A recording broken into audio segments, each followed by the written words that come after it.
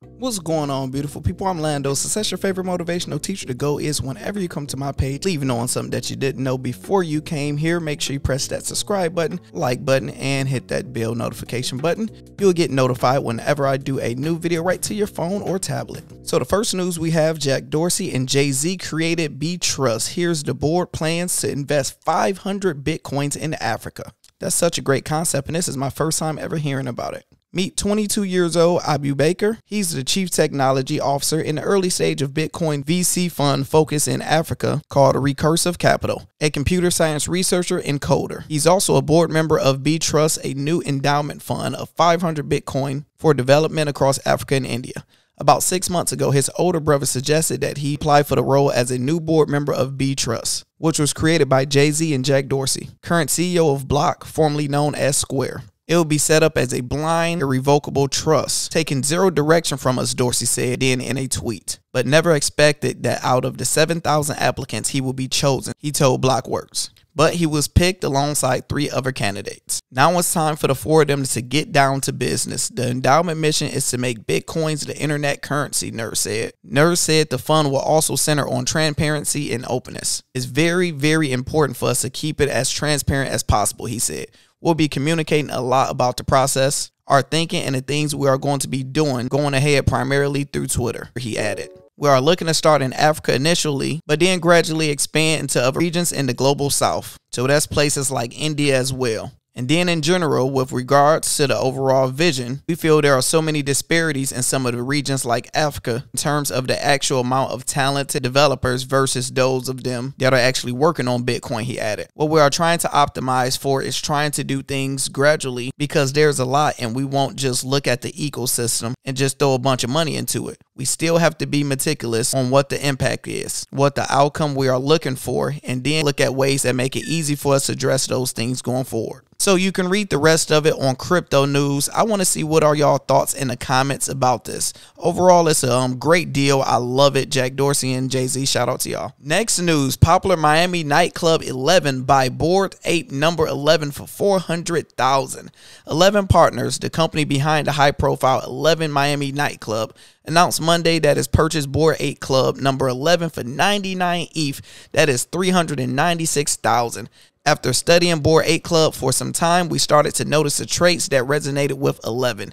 Believe it or not, our favorite ape just happened to be number 11. 11's partner owner, Michael Simpkins, told Block in the email. Simpkins said his firm has contacted the owner of the NFT via Discord. At first, they was very hesitant to sell, but after some back and forth, they was able to mutually agree, he said. Can somebody elaborate who was hesitant to sell a $400,000 picture of an NFT? Anybody, please? Simpkins added 11 is excited about exploring marketing opportunities with the Bored Ape Club number 11. This is its first purchase of an NFT. The nightclub have already processed over 4 million in cryptocurrency payments since it first began accepting crypto in April this year, according to a release. That is dope. I had no idea a club was accepting Bitcoin with crypto, and they already accepted over 4 million. That's low-key kind of huge. Let me know in the comments what's y'all thoughts about this. You can actually read this on cryptonews.net. This will be the few that pushes Bitcoin to $100,000, according to veteran trader Tone Vase. We have a lot of people always predicting things. In a new YouTube session, Vase tell his 118,000 subscribers that BTC has risen to a new level of critical resistance that it must break through to reach 100,000. The part to really capture is going to be this monster breakout from approximately 69,000 to 100,000. We don't really know what the price of Bitcoin is going to do, but we are taking our best statistical shot. Some people are going to get very, very upset that Bitcoin isn't breaking out of this triangle quick enough for them. And that will be the few that drive Bitcoin all the way to 100K. So we did a chart right here saying, all right, this is where we at. And I guess they see a breaking point.